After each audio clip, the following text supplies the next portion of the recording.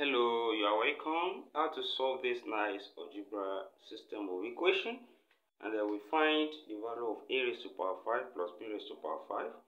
Let's label this as equation 1 and this as equation 2.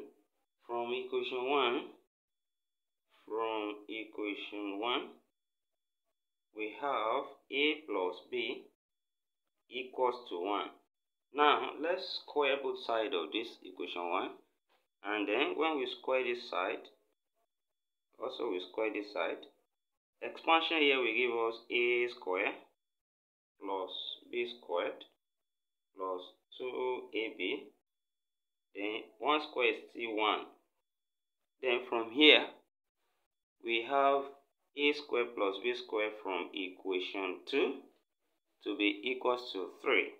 So by the time we substitute that here, so this becomes 3. So we have 3 plus 2ab equals to 1. Then we can bring 3 to this side, and this will be 2ab equals to 1 minus 3. And 1 minus 3 there is minus 2. So we have 2ab equals to minus 2. Divide both sides by 2 here. So ab here is now minus 1. So we have ab to be minus 1. And the next step, from equation 1 again, we have a plus b equals to 1. Now let's keep both sides. The keep of both sides now, that is, we expand this, it will give us a cube plus b cube plus 3a squared b plus 3ab squared, then equals to 1 cube is still 1. Then from here we have a cube plus b cube, then plus here we factor what is common, that is 3ab out. We left it a plus b here, then equals to 1.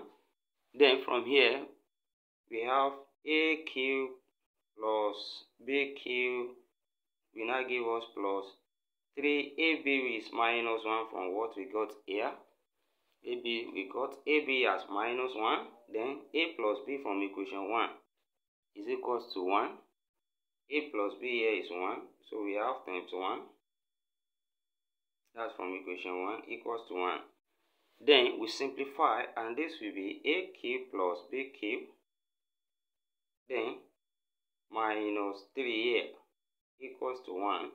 Then take minus 3 to this side, become plus. That's 1 plus 3. That will be 4.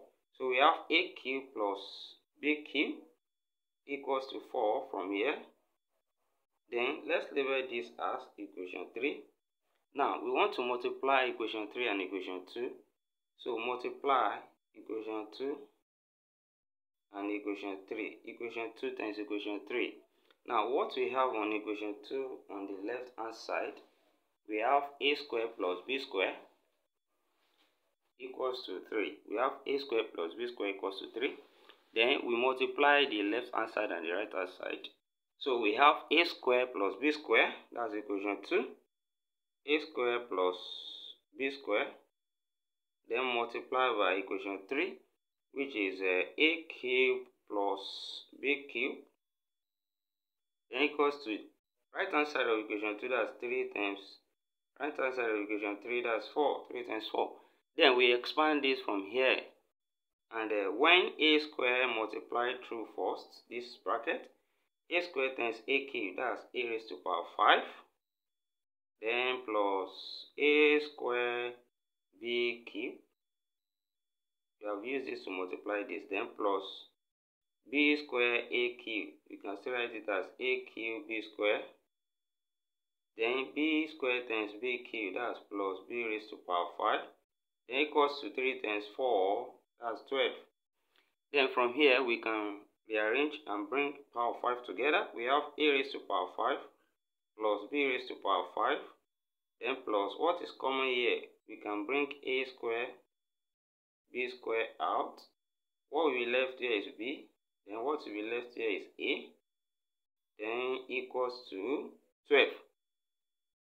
And from here, we can rewrite this, and this will be a raised to power 5 plus b raised to power 5 then plus here we can bring the square out. We have AB all squared. Then here we can write it as A plus B as well.